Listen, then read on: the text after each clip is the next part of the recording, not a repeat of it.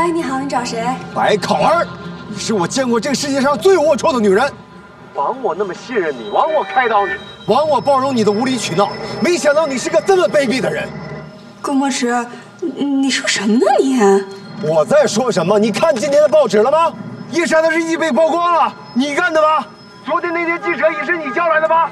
你得逞了，你开心了？顾墨池，你在说什么呀？我做了什么让你这么骂我？你做什么你不知道吗？你看看那篇文章的署名是谁？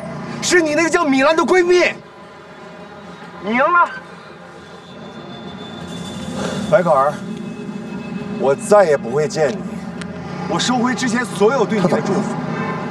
我对你付出了最大的善意，你却回以最大的恶意。你不配得到我的祝福。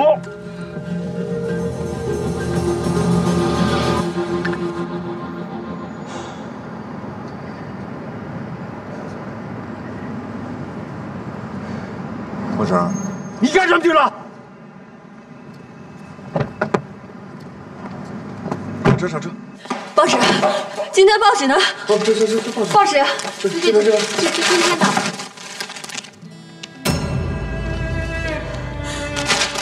哎，这考儿，你这，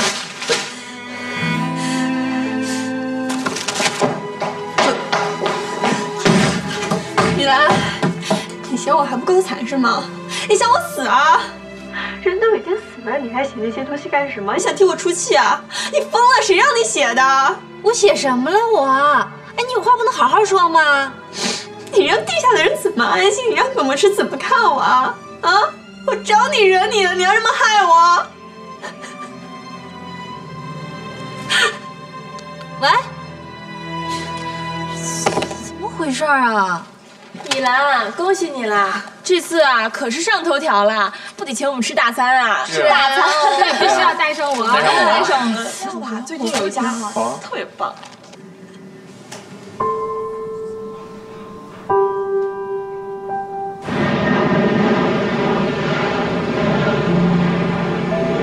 你好，您拨打的电话已关机。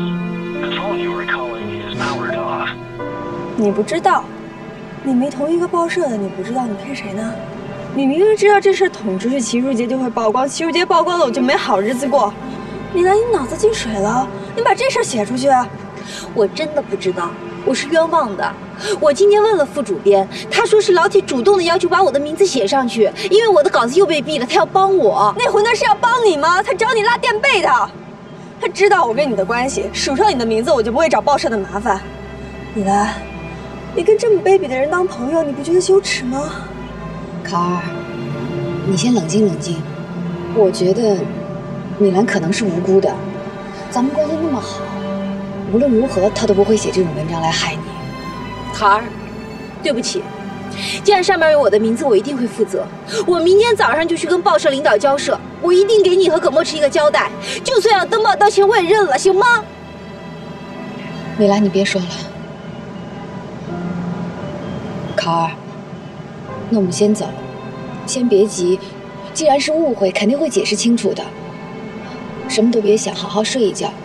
等你明天醒了，咱们再一起想办法。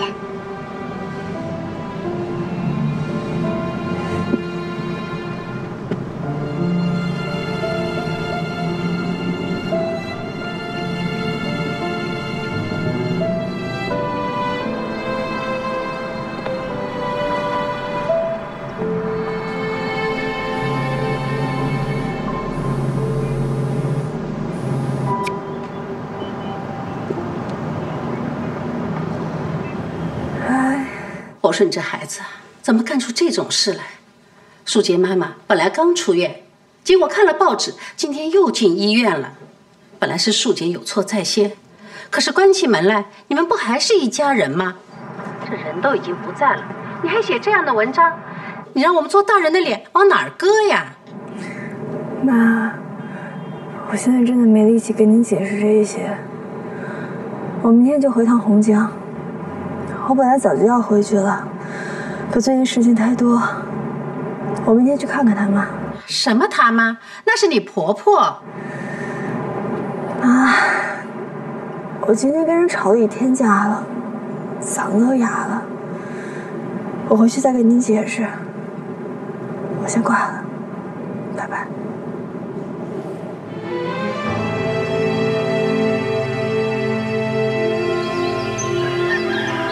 滚！马上给我滚出去！我永远不想再见到你，还有脸来看我！你个狼心狗肺的东西！我们齐家怎么娶了你这么个丧门星啊？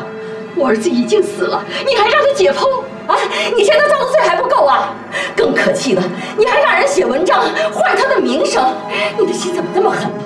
我永远都不会原谅你！报纸上文章不关我的事儿，不是我让人写的。不是你是谁呀？你还在这狡辩啊？啊，那米兰跟我们家无冤无仇的，她吃饱了撑的，写那种文章往我儿子身上泼脏水啊！不是你这种蛇蝎心肠的女人才能干出这种事情来。真不是我让他写的，不要跟我解释，快给我滚，让他赶紧滚！你走吧走吧啊，他这会儿正在还有债务的事儿啊，阿铁在外边欠了债，你们俩是两口子，你让律师来找我，你找得着我吗？跟我有什么关系啊？啊！谁知道是不是你跟律师串通好的来讹我呀？妈，你讲点道理好不好？别叫我妈，我没有你这样混账的儿媳妇，赶紧给我滚，滚远点！哎呀，这会儿他正在气头上呢，消消气你再来啊，走吧，哎，走吧。凭什么每件事都是我的错？凭什么什么事都要怪到我头上？你走吧，有脸来看我，还跟我叫妈？谁是你妈呀？谁愿意当你妈呀？当你妈丢人！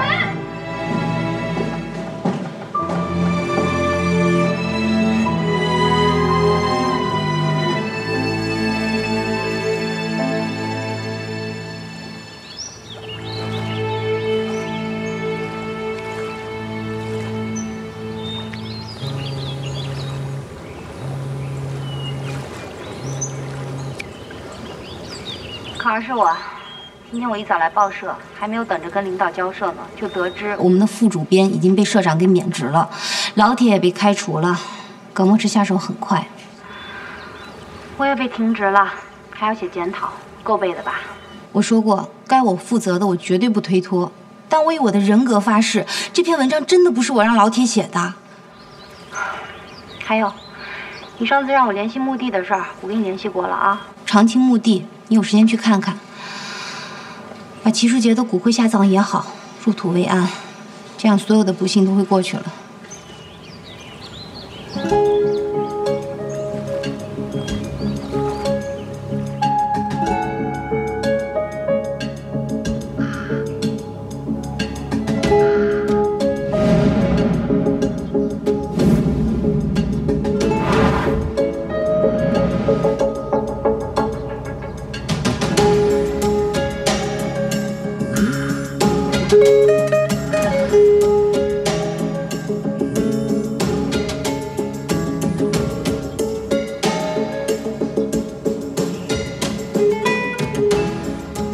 夜莎，真是天意呀！我也没想到之前给齐书杰选墓地的时候会在这儿碰见你。你们俩还真是有缘分。那我呢？我算什么？齐书杰，我把你葬在夜莎的边上，你是不是应该谢谢我？我无法证明你的清白，索性就成全你至死不渝的爱情了。我觉得我是一个很伟大的女人，你说呢？当一座城市的灯都闭上眼，你独自撑着伞走在回家的路上，心中是不是格外渴盼回家的路能短一点，再短一点？家永远是由此心中不灭的明灯，无论离家多远，身处何地，这盏明灯都会照亮你回家的路。所以年少时读余光中老先生的乡愁，并没有特别深的感触，反而觉得矫情。直到自己长大，离家越来越远，才知乡愁早已不是一枚小小的邮票，而是梦里记挂的归途。您多长的时间没回过了？26年。说了一晚上关于回家的话题，又到了跟大家说晚安的时候。谢谢听众朋友们每晚准时的守候。接下来在一首好听的歌曲中结束今天的节目，再会。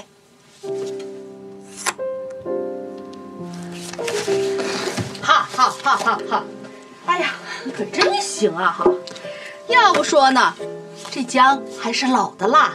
这虽说夏曼占了你的位置，可是谁也没想到听众朋友们那么喜欢你。哎呦，你是不知道，现在每天都有好多听众朋友打电话过来问说，哎呀，白主播怎么都不主持节目了？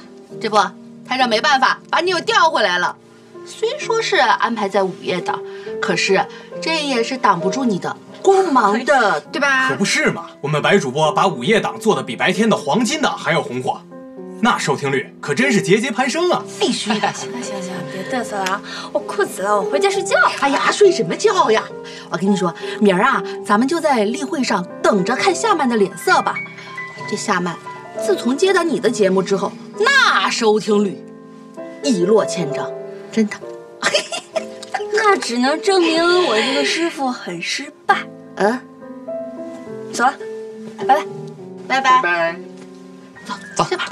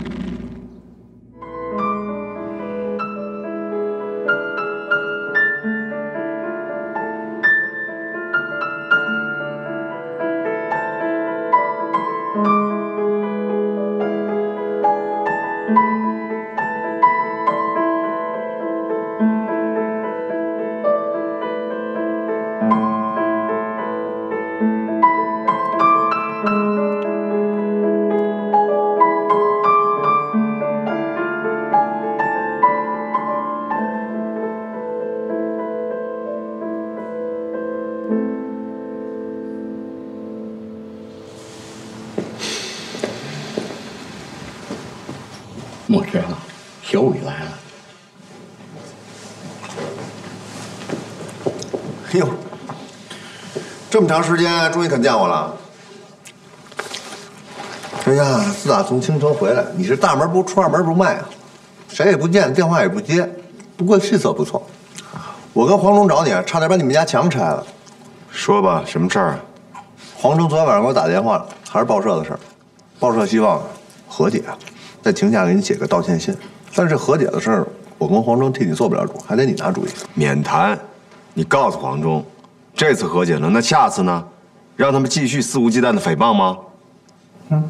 我明白了，我会跟黄忠说的。哎，下周开庭你去吗？还有一个不好的消息，我跟你说一声啊，这姓铁的记者，从报社跳槽到了一家周刊，而且还当了一个什么小头头。这家周刊啊，在业界口碑极差，专门是挖名人隐私的。我想他不会善罢甘休的。他能把我怎么着？下周开庭了，那周刊已经派记者去了京城，挖料去了。还有什么可挖的呀？你以为我们把报社告了，叶莎的事就压下去了？其实多着呢。这回啊，姓铁的不会亲自出面，但是你不能排除他能派记者去找白考儿。这件事可是个定时炸弹，他要是跟记者真说点什么，那杀伤力可强着呢。不过，我看了黄忠的律师陈词，日记的事儿真跟他没什么关系，是她的闺蜜拿日记去报社，正好碰着了姓铁的，姓铁的就把事给捅出来了。怎么跟他没关系？他要不偷日记，能有后边那么多事儿吗？以防万一吧，到时候我跟他交涉。下周开庭了，正好我去趟京城。给我也订张票。开庭你去啊？叶莎100天了。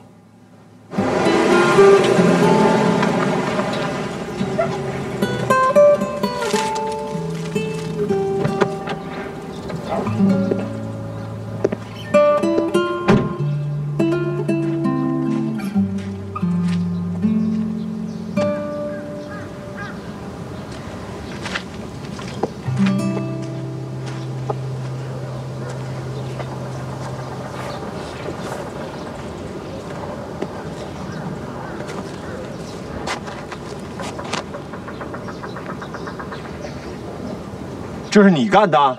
是，有意见啊？你为什么要这么干？你这人真有意思啊！我老公我爱买哪儿买哪儿，你管得着吗？你是爱买哪儿买哪儿，你为什么把他埋这儿？你脑子有病吧？狗老师，3个月不见，不打招呼就算了，怎么还骂人呢？真是个疯女人！我何止疯啊，我还龌龊无耻呢！你上次这么说我的吧？我龌龊无耻，那他们呢？他们就光明磊落了吗？你之前不是一直坚信你老公是清白的吗？为什么还要把他埋这儿啊？很简单，以后我每年来这儿的时候，只要看到这2个碑，我就能想起他们的无耻和自私。我不能忘了这一点，以防时间长了我原谅他们。我永远都不会原谅他们，更不会祈祷他们往极乐世界去。天堂无门，他们只配下地狱。你诅咒他们下地狱，你就能上天堂了吗？既然大家都在地狱里，那就谁都别想好过了。真是个黑心肝的女人。谢谢，我当这是赞美了。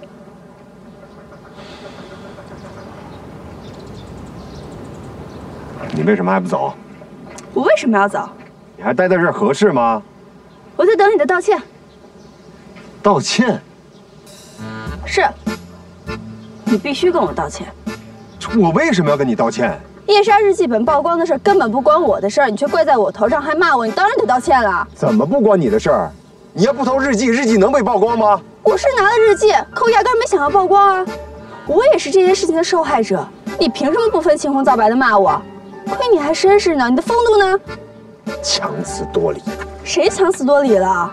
你冤枉我，当然就应该道歉啊。就是说破天，我也不会跟你道歉的。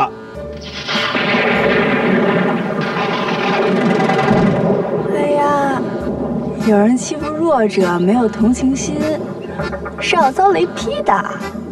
谁遭雷劈还说不准呢。你以为他们2个死了，埋了，这件事结束了吗？没你想的那么简单。我现在背了一屁股的债，你的麻烦事儿也一个接着一个。你跟《都市时报》的官司下周开庭，听说你的律师很厉害。我押100块钱赌你赢，可你赢了又能怎样呢？你能堵住那些记者的嘴吗？白考儿，你有完没完？没完，你不跟我道歉，这事儿就没完。懒得听。